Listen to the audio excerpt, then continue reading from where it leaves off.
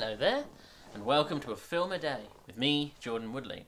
And today I get to close the curtains on the Baz Luhrmann Red Curtain Trilogy with the astounding showstopper musical that is Moulin Rouge.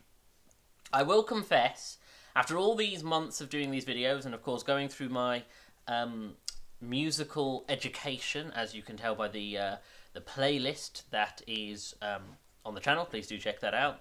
I will confess that prior to that, the musical that I have loved for years and I hail above all others in terms of cinematic musical is Moulin Rouge, because I love this film. This film is it's possibly a guilty pleasure or an indulgence, but this just has so much going for it that I love in terms of how Baz Luhrmann can combine his style with a certain matching up with something that he was trying to achieve by revolutionizing the cinematic musical. I mean, we were in that phase. I mean, I know there had been musicals in the 90s, but the case has been made in terms of film history that the movie musical was really not at its peak anymore as it had been in the 80s, I want to say. And it was really feeling that decline with the exception of the Disney animated musicals. And so when Baz Luhrmann decided to do this, this was supposed to be a restoration, I suppose, of the cinematic musical. And it really does feel like that. It feels like Baz Luhrmann is not just making a musical.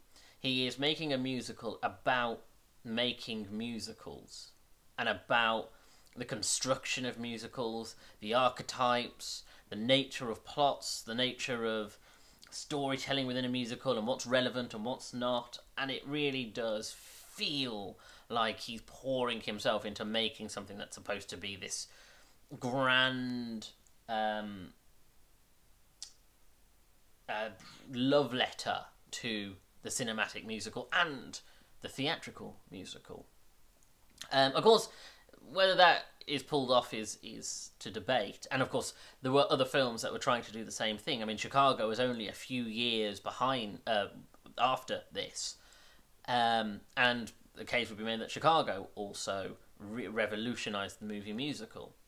And of course, then we have Les Mis, and people would sort of bring the case that Les Mis was really, Les Mis was really the musical, the cinematic musical that sort of made musicals sexy again for audiences. But you can kind of go round in circles on it. My point is that this was intended to be a musical that did for musicals what Scream did for horror.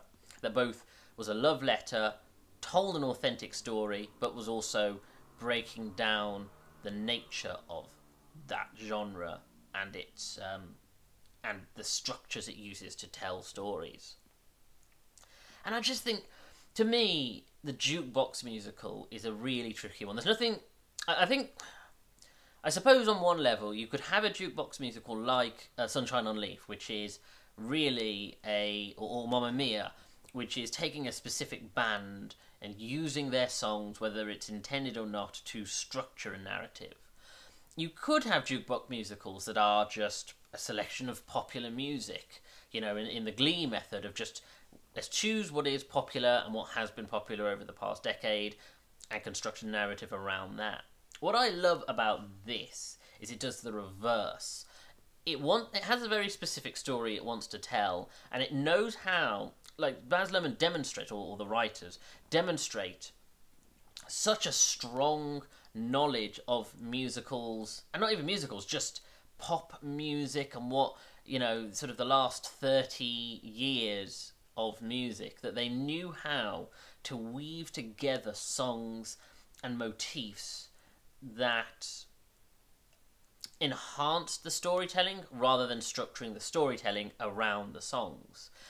You know, I won't badmouth Mamma Mia. It's an incredibly popular musical, and I am in the minority of people who it doesn't do it for me. And one of the biggest complaints I have is that the narrative is hamstrung by sort of working around the songs. And I know it's a chicken egg situation with Mamma Mia, that it is conceptually supposed to work together. It just doesn't work for me because it's trying to authentically represent the songs. Whereas what I like about this is that it takes sections of songs and little bits, and like, I think the Elephant Love melody is just so good because it's a conversation, a duet between two people using certain pieces of music and lines of songs to have this debate about the nature of love. And I think that's so well done, or the This Song section, which I love this song. I think this song is a really beautiful song in its own right, but the way that it's enhanced and built upon to have this, it's not just a character singing a popular song, it's the song's been restructured to feel like it was always meant as a musical song, that it was always meant, it was written as if it was written for a musical in that context, and it does go over the top.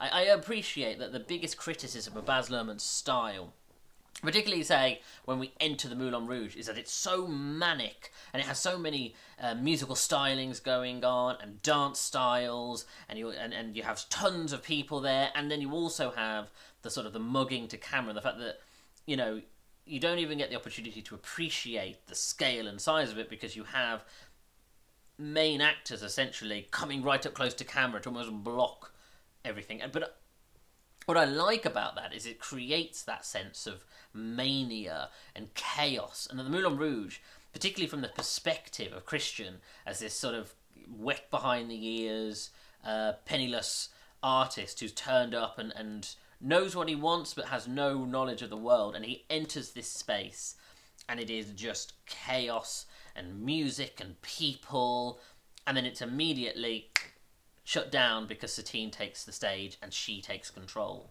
And it does then return to the chaos, but it's intentional. It's intentional that you struggle to get a grip of what's going on. And there are many sequences that do that. That the audience is supposed to barely be clinging on by their fingertips because it's so much, and it's supposed to the function is to overwhelm.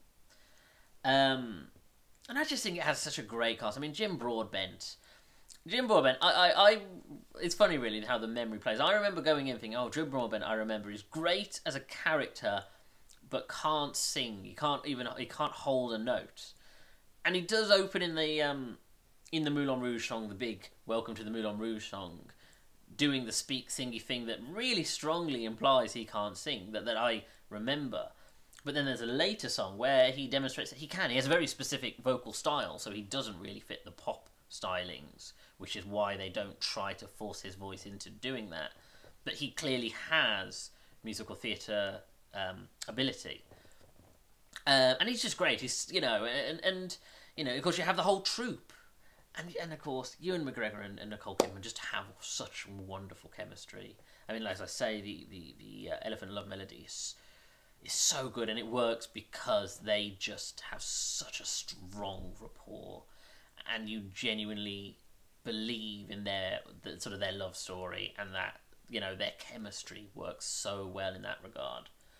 And I suppose what I like about the whole ensemble is there are two levels to it, and again, this feeds into what I'm saying about the sort of meta text of it, that every character is presented initially in an archetypal style. You have your lovesick, broken-hearted artist, you have your over-the-top supporting troupe, you have your big personality show owner, and of course you have your femme fatale who's slowly seduced into the ways of into real love, and then you have your villain.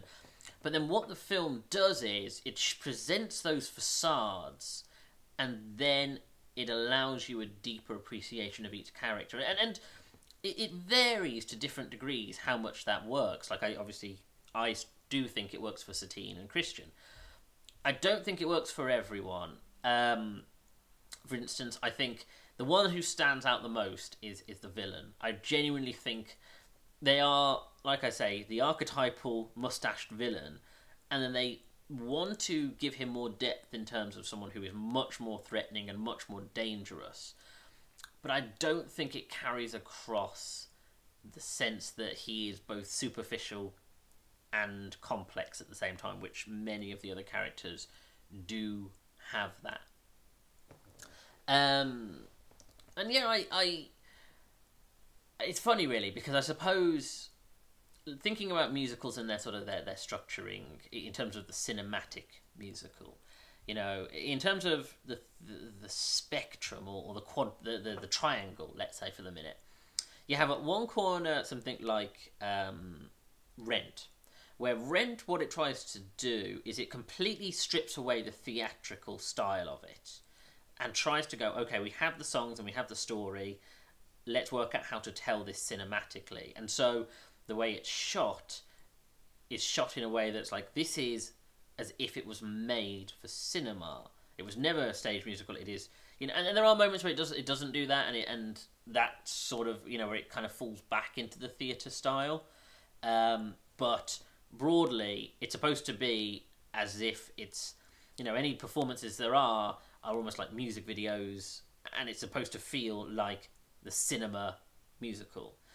Then you have Chicago, which is very feet deep within the musical style. You know, it is, you know, constantly paying homage to the stage, and every time someone performs, the way that it's shot makes it then start to look like you're viewing it on stage, you know, each song.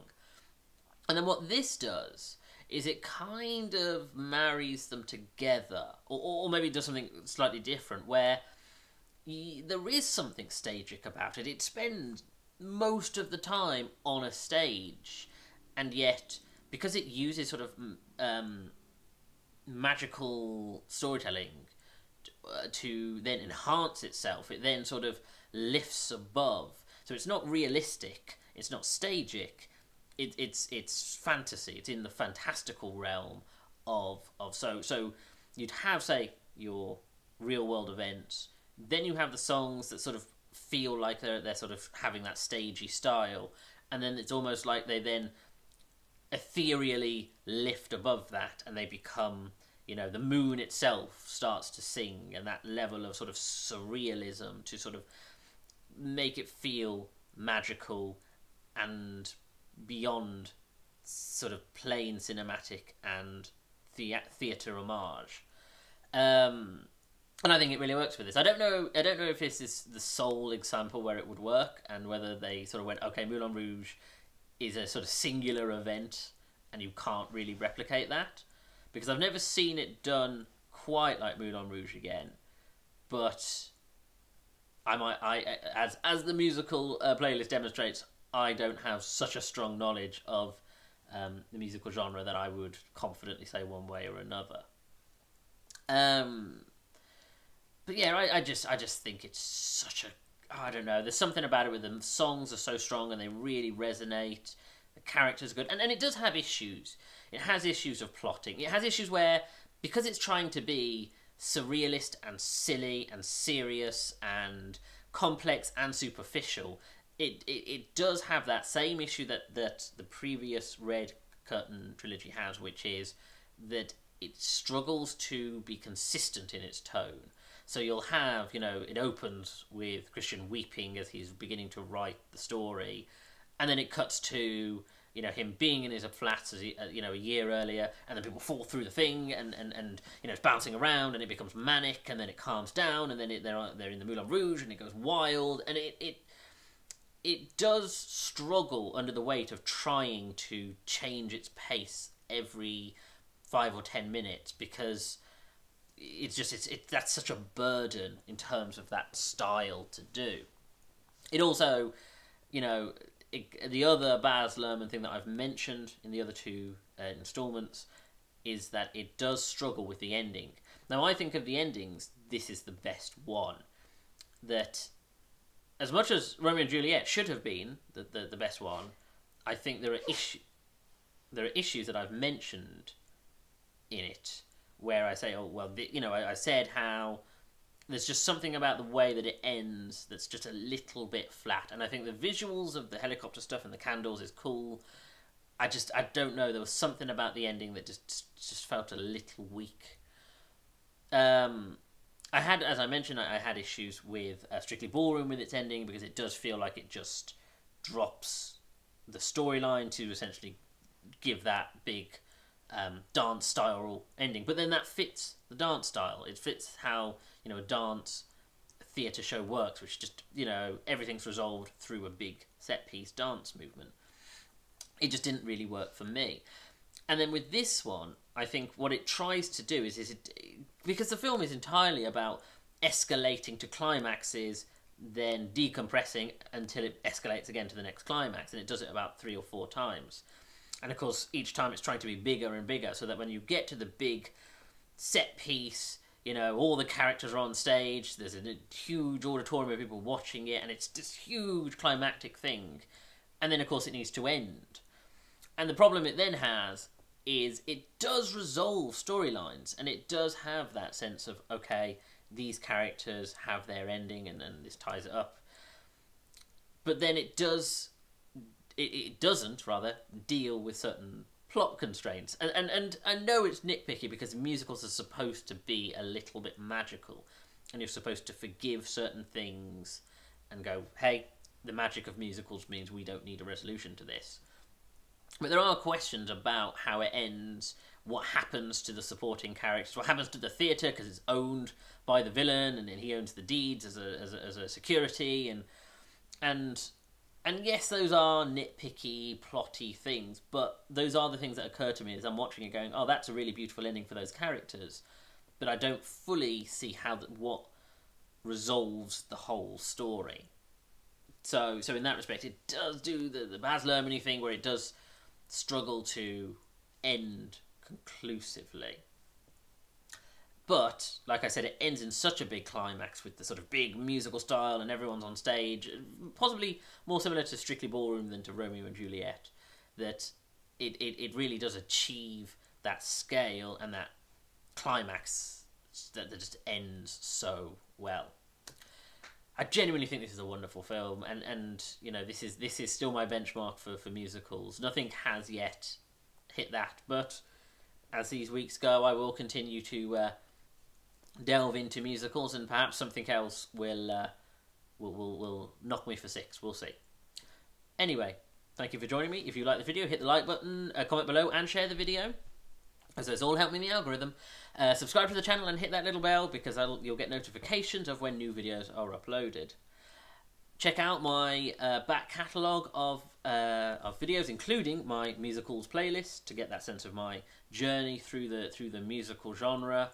And follow me on Twitter at Jordan_Woodley, where I'm always tweeting about TV shows and films, and I share the videos once they're uploaded to YouTube. Thank you for joining me. Take care.